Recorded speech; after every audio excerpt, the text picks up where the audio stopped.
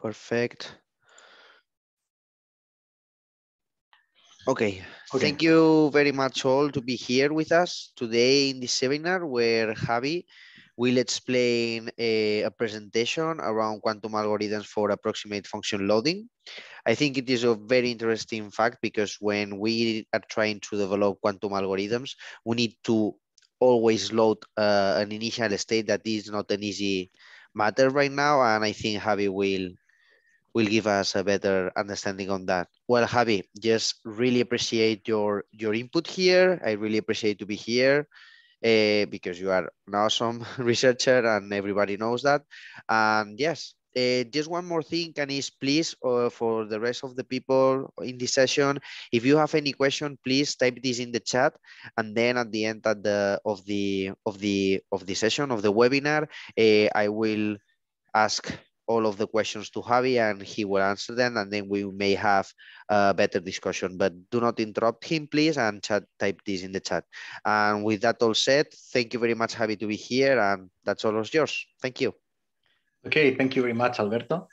So first of all, let me introduce you a brief outlook of the topics that we are going to see today. So first, I'm going to briefly introduce myself and my context with my startup and my new group, the Inquire group, just to let you know that we are now Inquire instead of QTs, which is the old group. And in case that you are interested in coming or have any touch with us, we are open to discussions and to receive new students in case that both parts are interested. So let me go through this introduction of myself. So my personal experience in quantum computing, I'm going to be brief. My experience began when I was studying quantum physics 2 in the University Complutense Madrid, and I did my master thesis with Dr. Eric Torrontegui from CSIC, also in Madrid, and I have also been part of Accenture as a junior analyst while doing my master thesis, and I have several points of contact with my professional career with quantum computing. So finally, I decided to take a PhD. So first of all, where I'm taking my PhD, it is the Inquire group. So I invite you to visit our website that you have written here. We are basically studying all the possible fields in quantum technologies, not only quantum computing, also quantum sensing and quantum control protocols, quantum optics. So I'm going to introduce you the group briefly because we are based here in Bilbao, and we are split into three groups. We have the group led by Mikel Sam, who is oriented towards quantum computing and architectures. We have the group led by Dr. Jorge Casanova, who is doing quantum sensing stuff with MB centers and so. And we also have the group of quantum optics and quantum control led by Professor Sitzen, who is especially orientated towards shortcuts to the adiabaticity. And we are also collaborating with PhDs as Angel Rodríguez Rozas, who is from Santander Bank, and as well as we have collaboration with other startups as the hardware startup IQM, based in who has our collaboration towards the Munich community. So we are also involved in several European projects that are in all the possible quantum technologies. So I really invite you to get in touch with us. So we are, to get in the respect regarding the quantum computing field, we are investigating, we are researching in the adiabatic field with proposals that are concerning cryptography, logistic networks, as well as finance and forecasting. And we are also working in the digital computational paradigm with quantum field theory, finance financial proposals, as well as quantum machine learning, which is the topic of today, no? The loading process into quantum computers of classical data. So this is an overview of our latest publications, and as a PhD, I have been a speaker in many different places, as well as the International Congress. My participation is focused on the Open Supercube project, which is the one that aims to build the first quantum computer in Europe, and is taking many participants, and in Spain only Bilbao is participating in this project. And I have also participated in many challenges as they proposed by IBM, as well as. So just to briefly introduce the second part of my career, which is my startup, Quantum Maths. I'm the CEO. We have collaborations with many important enterprises, hardware providers. Just to make it clear, we are not maths. We came from a hackathon that took place in Bilbao in 2019, December 2019, just before the pandemic began. And MATS stands for Market Artificial Data Series, because we solved one of the challenges, which was to generate financial data with a quantum Boltzmann machine. Actually, we did it with a Bohr machine. And this is us. This is the team. Just to let you to get in touch with any of us. You are free to write us and also to participate with discussions or whatever. And we have expertise in many different areas. I'm not going to be heavy with this, but we know about quantum PCAs, quantum decision trees, financial topics, and also the information loading. And we are developing products regarding arbitrage in cryptocurrencies, portfolio allocation, and market artificial data series. So it's a brief introduction. Just if you are curious, if you have any interest, please get in touch either with my research group, inquire, or with my startup, and we would be pleasure to answer any doubt concerning your professional career and your future. If you want to take a PhD in academia, or if you want to start in the industry with a startup or whatever. So let's go with the topic of today. So we are talking about quantum computing algorithm in the NISQ era, and as Alberto has said, one of the most remarkable points here is the loading of information that usually is not considered in the importance that it deserves. So I'm going to talk about two algorithms for approximate function loading. So you have the publication in archive. It is a jointly work together with a master's student that is already MC, Gabriel Sanchez Marin, and also with Mikel Sant, who is my PhD director, supervisor. So let me go through the NISQ era. So first of all, I'm going to give you a state of the art of classical algorithms and the importance of loading classical data into quantum computers. And then we are going to see the first algorithm, which simplifies, was considering to simplify the Grover-Rudolph complexity. I don't know if you already know about this, this manuscript that was written in 2002. And then we have a second algorithm, which is a Taylor variational algorithm. And then I'm giving you some outlook and conclusions.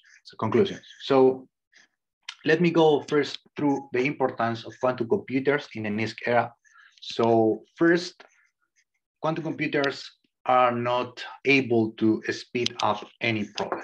So only some algorithms will leverage the quantum effects and will have an advantage, an exponential speed up or a quadratic speed up or whatever. So first of all, not every problem can be speed up by quantum computing, and the problem itself on knowing which can be a speed up or not, it's really an NP-hard problem. And everything that is computable with a quantum computer, it is computable with a classical computer. It's basically Turing theory. And the difference, it is the time and resources that it may take. So just to make it clear that the speed up in terms of mathematical statement, it is something that the researchers, we aim at finding this kind of speed ups. I mean, reducing the complexity from an exponential demanding in terms of number of gates to a polynomial one. But actually, in the industry, it is desirable, but not necessary. I mean, if you are able to do it 2 times faster than your competitor, you will destroy the market. So it is something desirable in the theoretical stage. So a factor, it is enough to break the market. And also, sometimes the energy consumption of a quantum computer related with the energy consumption of a classical computer, of a high performance computer, makes it worth to compute your problem into a quantum computer instead of a classical computer, despite you don't have such a complexity advantage. And eventually, we have to be positive and think that maybe for some problems whose data is going to be directly obtained from quantum devices, the data loading is not going to mean a problem because the data is going to be quantum itself. So we have the problem of loading classical data and retrieve a classical answer. So in this way, I'm going to present you the more popular model, which is the input process output model, was proposed in 2019.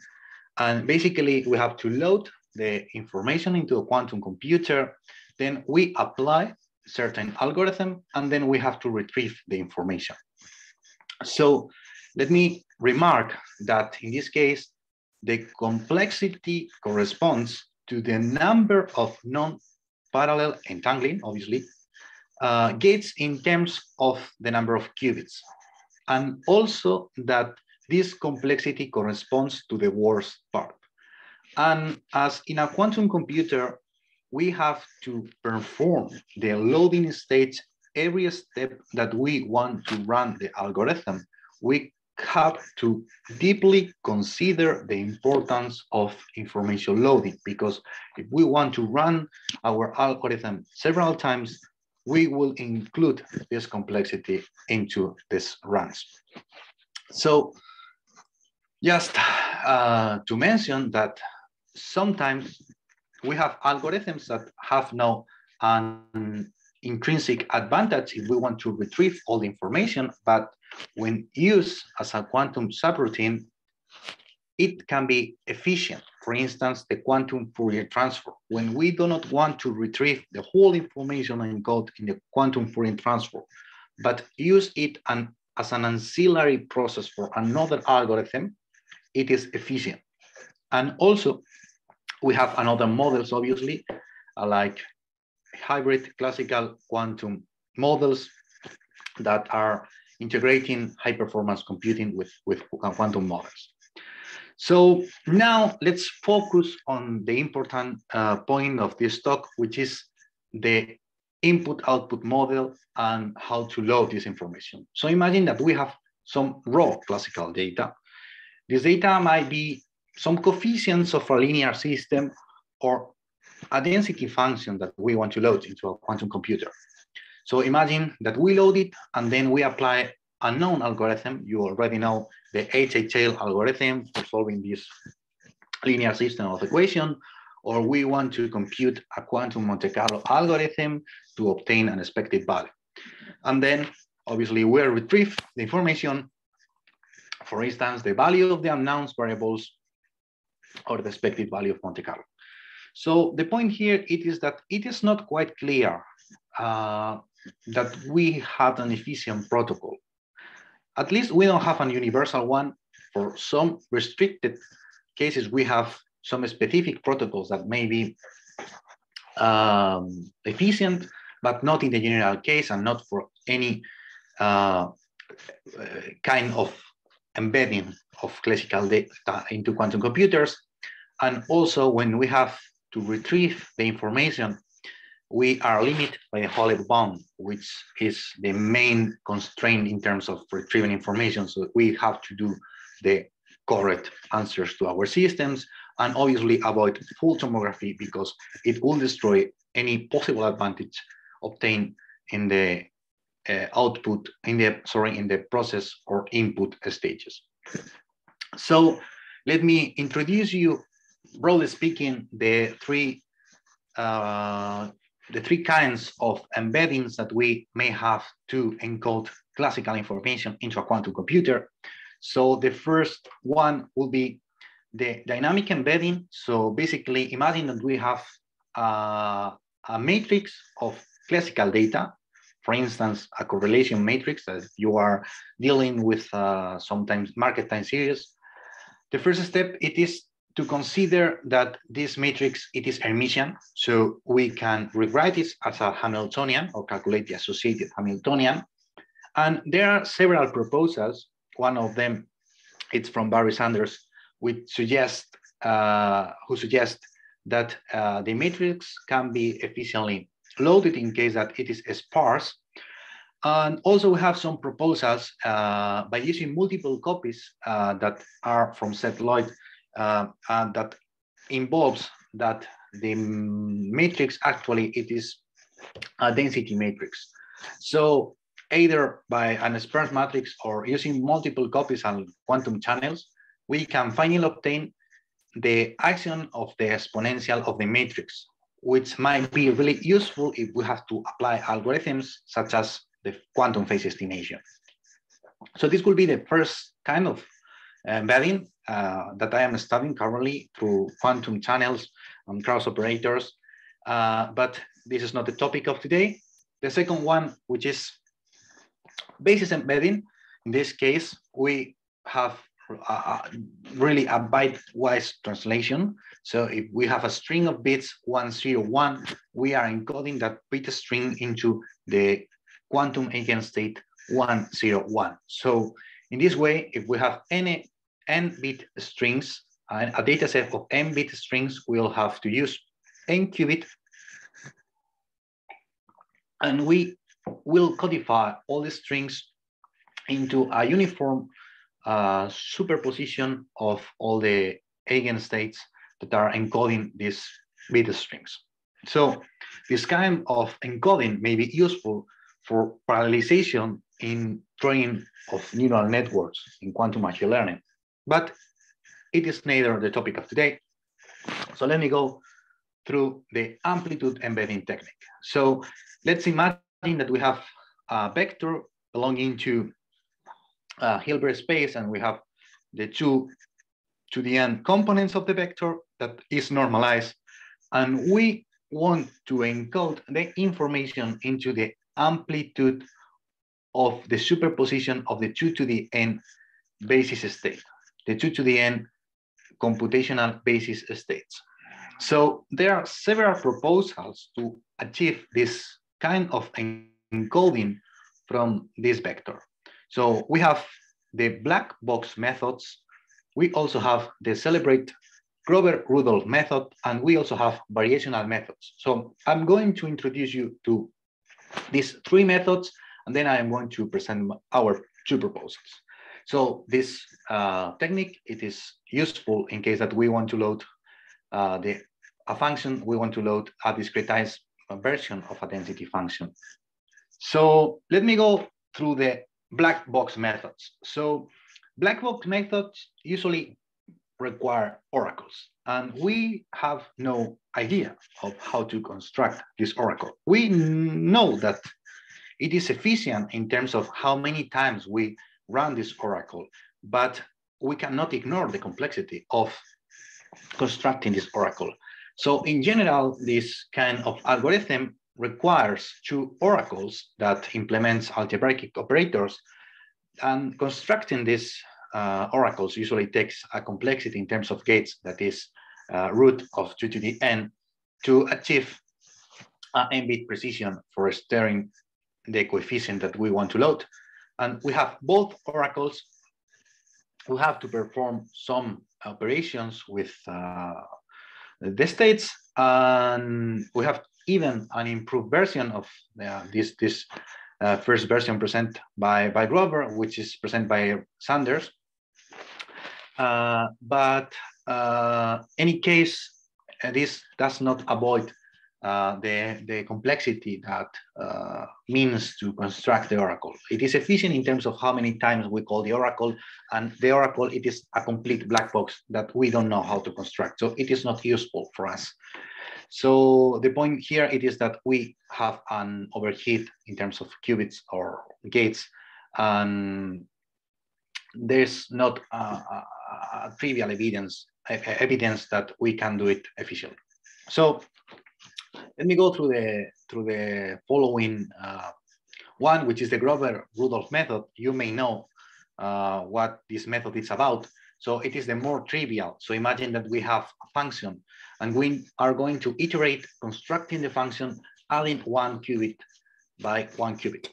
So first of all, if we have only 1 qubit, we can split the function into 2 parts. So we are encoding the probability of the left half of the function into the AN state 0, and the probability of the second half of the function into the probability of the state 1. So basically, we can do it by applying a rotation that will carry us from the 0 state to a superposition of both 0 and 1. This would be a 1.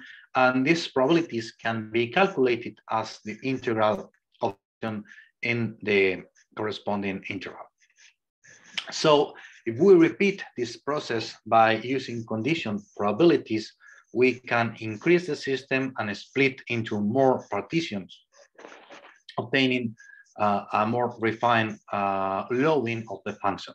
So the point here, it is that in each step of the algorithm, as we increase this number of qubits, we have to calculate an angle that will encode the probability of the slot of the partition.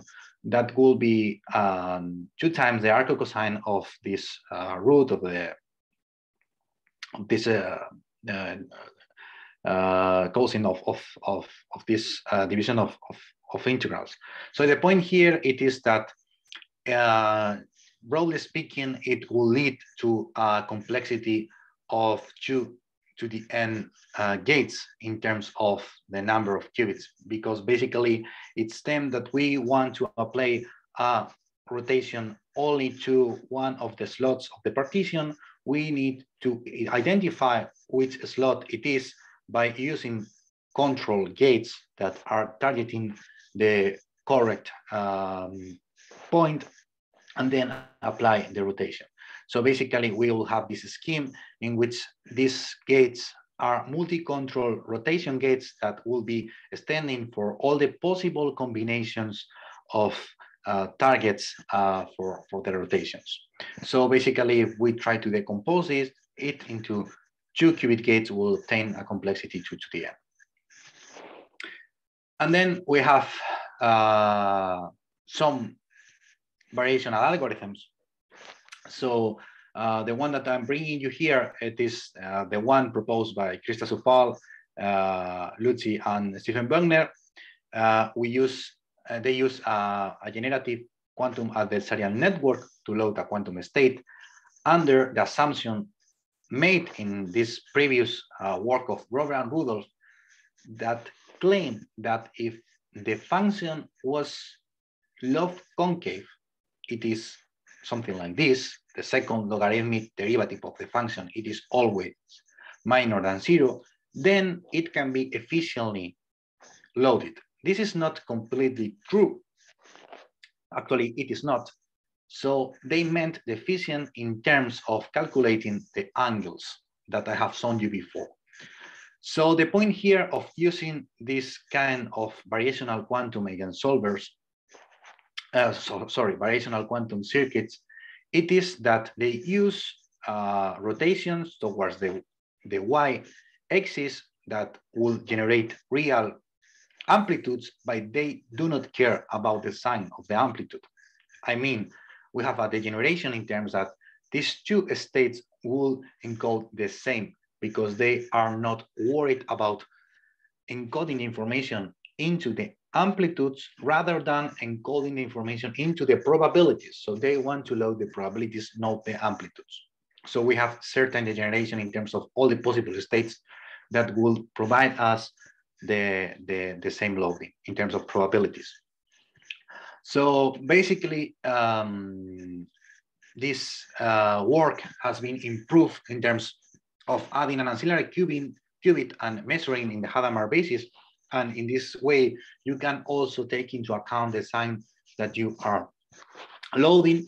And basically, the point here it is that they are designing variational quantum circuits that are almost everything stuck in barren plateaus that have local minima.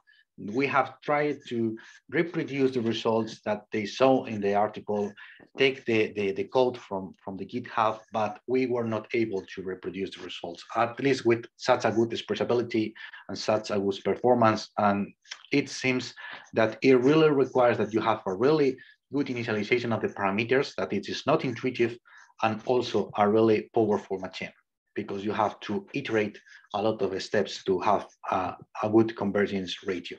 And also the use of these general ansatz does not guarantee any expressibility in terms of the function that we want to load, because it does not include any property of the function that we want to load. So it is a general ansatz, and we have no evidence of the expressibility to load a certain function. So we checked all of this literature review, but we were stuck. So we decided to develop our own protocols, our own ideas, and do research.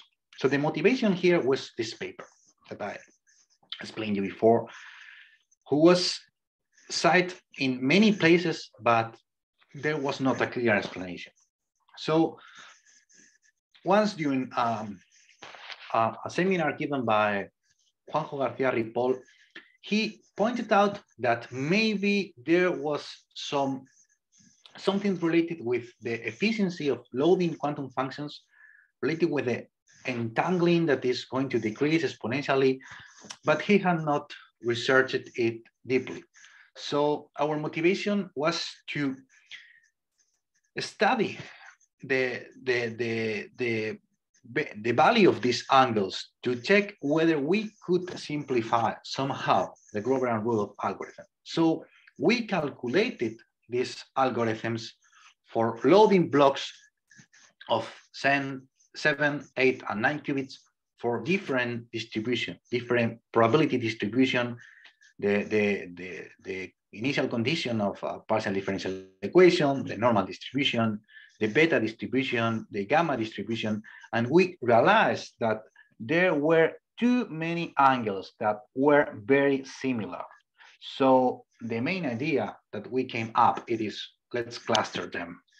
So as you can see, even in the normal that seems that it is not similar, they are quite similar. So in every of these distribution, it seems that a lot of angles are quite similar. So that was the motivation to look for a mathematical statement. So the point here it is that how can we characterize that the angles are close enough from any property of the function that we want to load? So the point here was that two angles were close enough if we could somehow control the maximum value of the second logarithm derivative of the function that we wanted to load. So basically, if we can bound the second logarithmic derivative of the function, we will see how this difference between angles can be reduced to 0. So then we can have certain error and cluster the angles and approximate the encoding. So basically, we can assume that any two angles by using the triangular inequality are split, are distant at most this quantity when delta K, it is the size of the grid that we are taking in the partition with 7, 8, 9 qubits, and eta is a constant that upper bounds our function. So this is the first idea. We have that the angles can be close enough if the function is smooth. So this will enable us to cluster all the multi-control rotations and to simplify all the angles using only one. So this uniform control rotation gate can be reduced into just one single qubit rotation. So in this way, from a certain value of qubits, let's say K0 plus 1, we can assume that we have already loaded the main landscape of the function, and that then we can cluster the angles and approximate this loading of the Grover-Rudolph by this other circuit. So here we have a complexity 2 to the n, while we reduce the complexity by having certain infidelity, certain error. So the point here is, okay, let's reduce the depth of the circuit by clustering the angles, but what is going to happen with the fidelity? So basically, we can find this expression for the fidelity that is lower bounded by this product of cosines. So we explore this, and basically for the combinations of the upper bounds for the functions and infidelities, we obtain that the minimum number of terms to achieve such fidelity, it is usually not too large. So for instance, if you want a fidelity of 0.99 and you have your function bounded by 10, from the 6th qubit, you can ignore the rest of the blocks and cluster the angles. So this was the result, and this was stated in this theorem. So basically, first we have a target function, the exact function that we will load in case that we will be using the Grover-Rudolph algorithm. And then we have a theorem. That theorem states a necessary condition, which is that our function has to be upper bounded in terms of the second logarithmic derivative.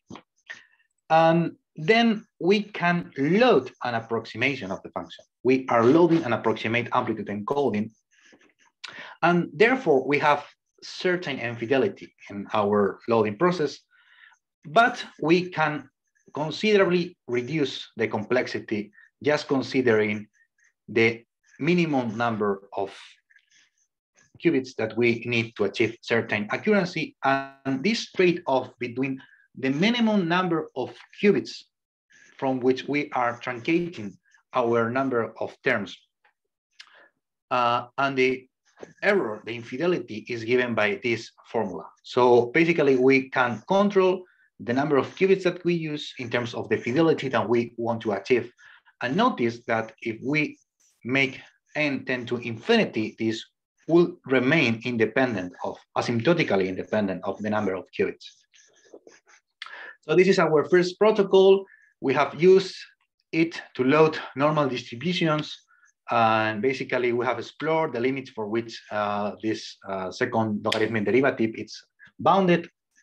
And we find that the second logarithmic derivative of the normal function, it is a constant, which is 2 out of sigma square, with sigma square is the volatility.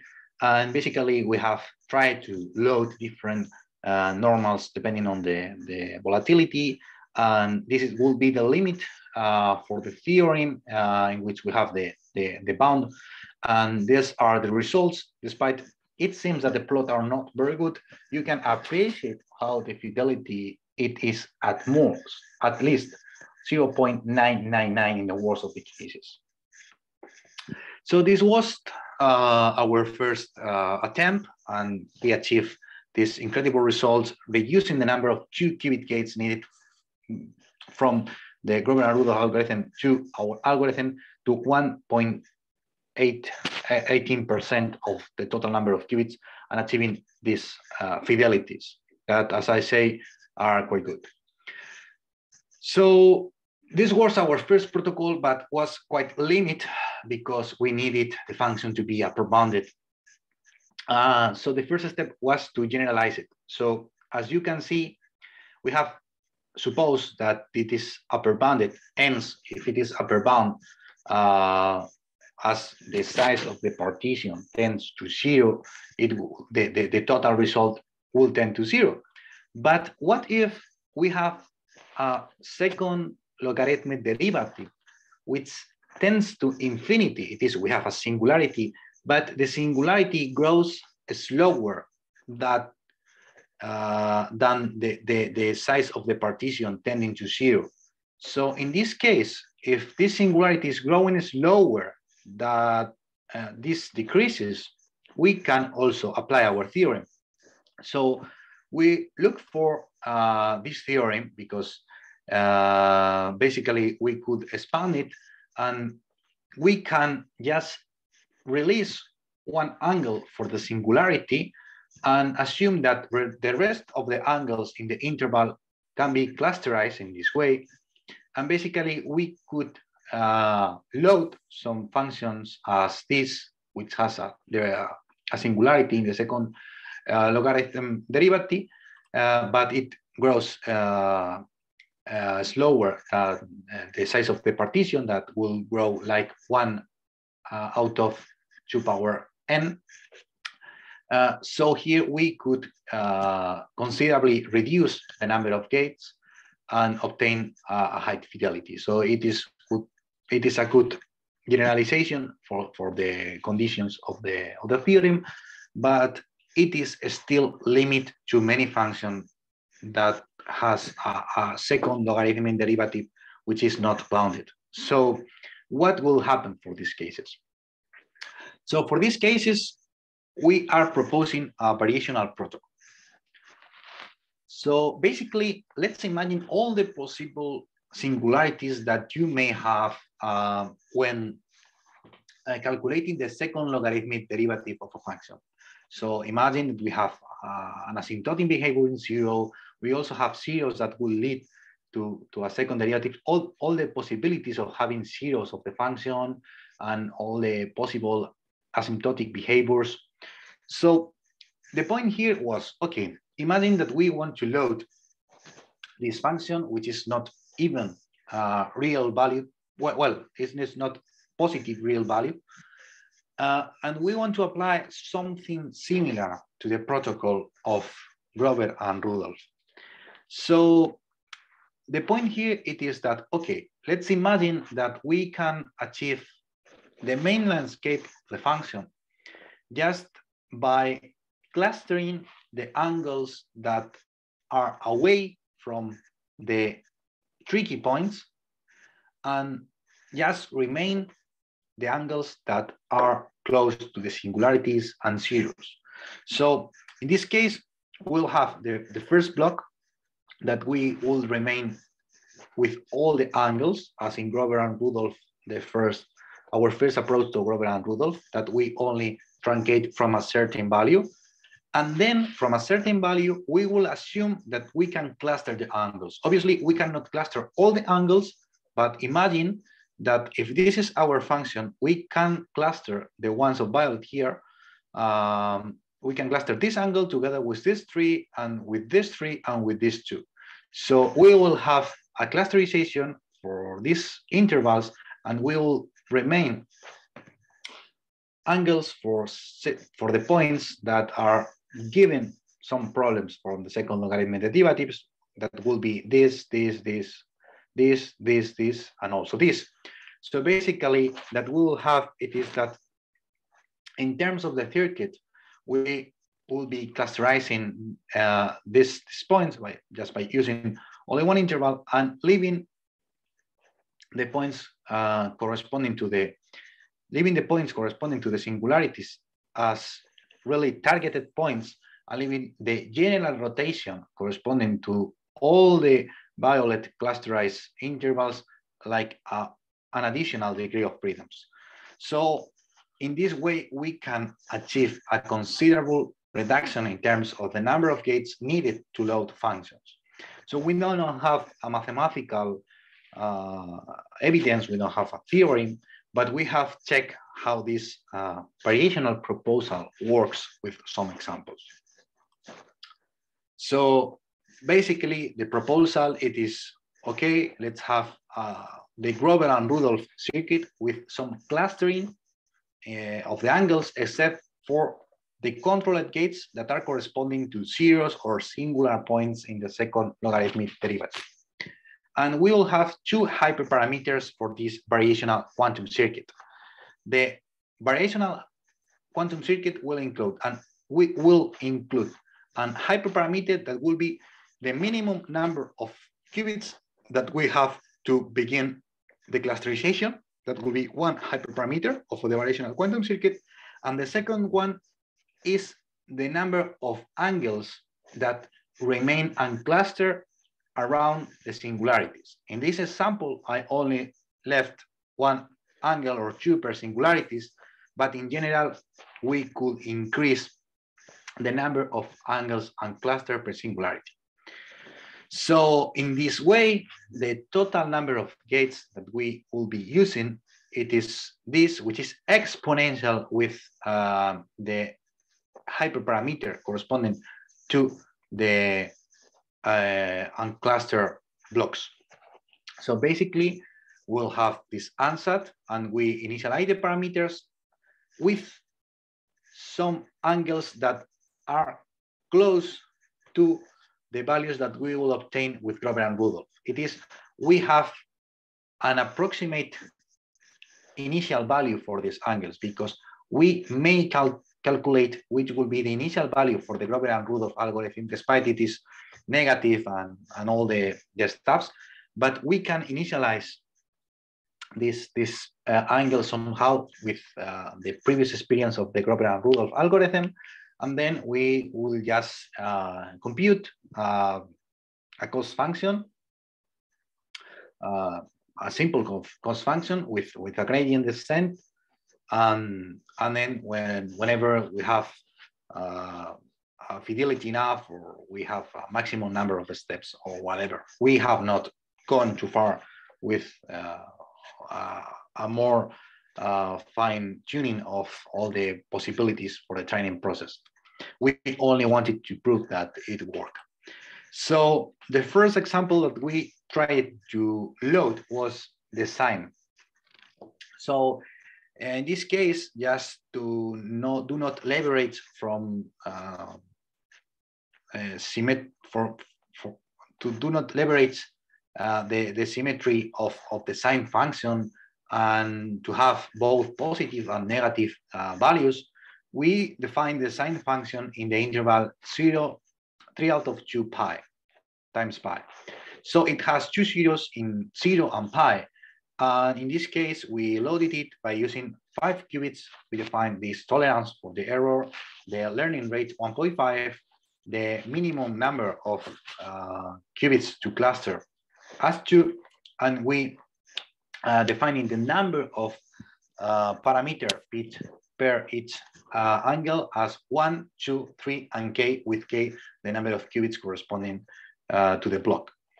So basically, the training was quite fast, obtaining a loss function really close to 0 with a really low number of steps, and a fidelity really close to 1.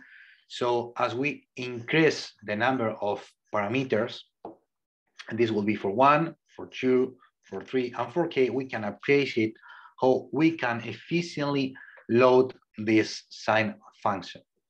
So this worked well. And another example, sorry, before I'm giving you this results. So basically, depending on the number of qubits that we wanted to load, the fidelity, we could have this logarithm of the angle. So basically, you can observe the trade-off between the number of qubits that you want to use, the fidelity that you want to achieve, and the logarithm of the number of angles that you have to use. So basically, if we had 9 qubits, for instance, we'll have 2 to the 9 gates in the Grover-Rudolph proposal, and you can appreciate that with a considerable reduction, we can achieve a really high fidelity. And just to provide you a second example, we were really interested in loading the Black-Scholes function because it is the initial condition for a partial differential equation. So basically, we loaded this function by using this variational quantum circuit for 5 qubit, achieving a really high fidelity results that prove that we could efficiently load this function. So depending on the number of hyperparameters related with the unclustered angles, we could achieve different results for the fidelity, and this will be the number of angles that we are making use of in comparison with the total number of angles if we were using Grover and Rudolph algorithm. So just to illustrate you how this initialization of the protocol improves, in this case for this training of the Black-Scholes distribution, the training process, we can appreciate how if we initialize the angles with the ones that we will be obtaining by using the Grover and Rudolph algorithm, we have that in terms of the number of steps at the infidelity, we achieve a really accurate training with a really low number of steps. While if we initialize random values for the angles with values from 0 to 2 pi, we will be mostly stuck in what seems to be a local minima here. So in all of these trainings for a really large number of qubits, we have observed that the initialization with the Grover and Rudolph parameter, it is really an efficient way to avoid problems that are usually associated to variational quantum circuits, such as the barren plateaus and the local minima. So it seems that we are not tackling this in our case. So basically, what I would like you to take home regarding this variational protocol, it is that it is efficiently because it reduces the gates complexity by clustering the gates that are corresponding to smooth intervals of the function, while remaining unclustered the points that present certain singularities. So we are creating a really tailored variational quantum circuit. We are not giving a general proposal of variational quantum circuit of entangling gates and single qubit rotations. We are providing an adapt variational quantum circuit to capture the landscape of the function that we want to load, including the key points that are the zeros and singularities.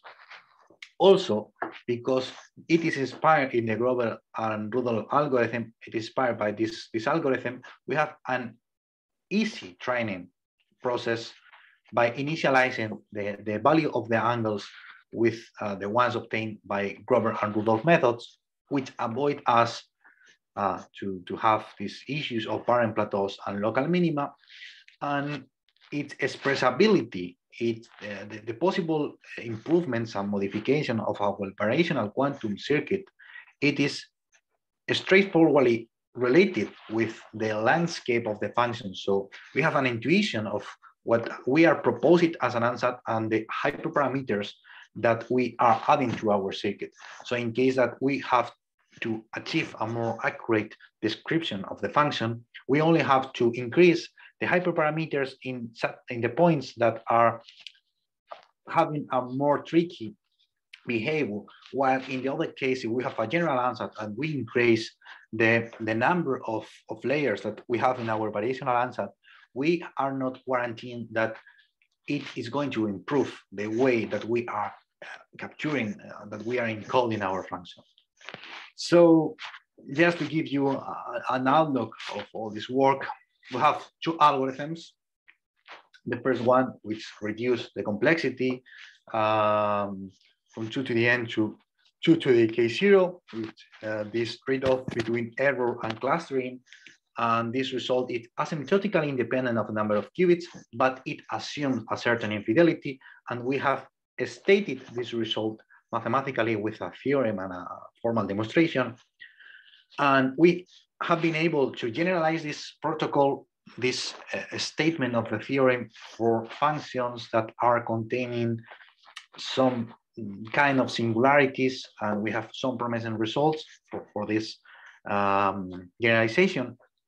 And finally, because we aimed at loading any real value quantum function, we have proposed an ansatz that is inspired by our first result of clustering the angles, and we have benchmarked it for a family of functions that contain singularities and have certain importance, such as the black holes for solving the partial differential equation or the sine function, or any other. We have also tried with normal and log normal functions. So in general, any known and famous density function can be efficiently loaded with any of our protocols. So basically, the next steps of this work are, first of all, to generalize the proof of the theorem to provide an analytical condition to guarantee the efficient loading for a larger family of functions based on the results that the variational model is providing us. And also, we would like to benchmark this protocol on real quantum hardware, because all of these are simulations and we have not tested in any quantum device. So it is only a theoretical proposal, and we have tried to load it into the IBM quantum computers, but it seems that we still need to find which is the optimal gate decomposition, but we also need to improve the error mitigation techniques in order to achieve a better loading. So this has been everything. So thank you for your attention and for the time. And if you have any question, I will really best to answer. Yep, Javi, we have one question, but well, first of all, really thank you very much for this. I think it's quite interesting. In fact, I probably will use some of your protocol for my following quantum machine learning methods, because it's very interesting how to, I mean, from what I understood, it's very important to detect barrier plateaus, right? Because I am currently working on that. The fact is that sometimes you cannot neglect that, right? This is a question for me. Then we have one more question in the chat. But as of now, for you, like, is there any possibility to neglect barrier plateaus when you load this state or in the variational circuits? Well, as far as we could check, we cannot describe exactly that there's a barren plateau, because we have not tested it a really large number of times and for a wide range of functions that present some strange behaviors. So what we have observed, it is that if we pick some initial conditions, then the ratio convergence of our protocol, it is better than general random choice of the initial parameters. So we don't have an evidence. It is only numerical evidence and simulation evidence. And maybe if we enlarge our target functions and we have more difficult challenges, it results that the results were not completely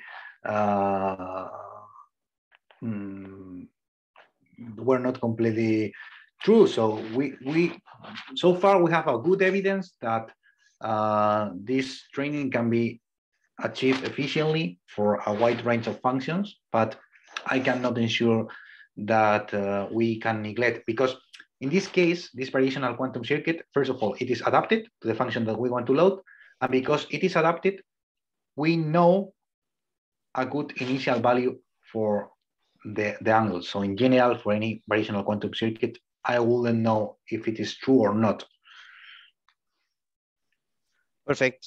It makes absolutely sense, Javier, and it is a very complicated problem. So perfect. No, thank you very much Okay, that's all from my side. I would say that, yeah, because I was very interested on your talk. We have one question from Mario Ponce. Okay, well, we have two questions. The first one is, so the three types of embedding, dynamic, basis, amplitude, are equivalent in terms data loading capabilities? I'll say that in general, not, because the kind of process that you have to apply, it's different. So, for instance, when you have to apply the HHL algorithm, you have to use two embedding protocols, because for the independent terms, you need to perform an amplitude embedding, an amplitude encoding of the independent terms, and for the matrix of the coefficients that you need to perform a quantum phase estimation, you need the dynamic embedding that is suggested by Chet Lloyd by using multiple copies of the matrix. So in general, the purpose of each one is different, are not in general equivalent. It may be that for some cases it may be equivalent, but in the general case, the purpose and the complexity of each method, it's different. And any of them exploits a different property of quantum mechanics. Thank you, Javi. And another question that Mario Ponce also has is, can you repeat what was the smart initial condition for the variational algorithm? Well, in this case, for instance, the Grover-Rudolph algorithm, it can be applied for any real volume function. So, for instance, for the black holes, we could just calculate the angles, because the angles are just a coefficient of two integrals. So you can calculate both integrals and calculate the angles. You have no problem, because in this case, both integrals are positive, and you have not a change of sign. So you could apply the Grover and Rudolph protocol. So in this case, for instance, if we have n qubits, we'll have 32 angles, and you can calculate which will be the angle corresponding to this first point and the one corresponding to the last one. So the idea is that if you are just allowing one angle for all of these points in the middle and one angle for each extreme point, you can use the ones that you will obtain by using Grover and Rudolph for the two extremes, and for the one in the middle, for instance, an average of the angles that you have here in the middle. But the point is that you can calculate which will be the angles from Grover and Rudolph. Thank you, Javier. In the chat are telling me if you could please share your email in the chat. And I think, Jose Maria Miguel, could you write down the name of your YouTube channel? It will be uploaded in the YouTube channel of the Master of Quantum Technologies. All the links will be sent to all of you once they are published, uploaded. That it will be probably next week, okay? But everything will be shared for all of you that have registered to the session. Okay, I think we are done. Yep. Okay. That's it. Is there any further question that anyone would like to ask? 3, 2, 1. Okay. So I think that we are done. Again, Javi, it's a really great pleasure to have you here. It has been an amazing talk. In fact, probably I will speak to you out of here, but thank you very, very much for being here. And it has been a good pleasure to be here with you. Thank you.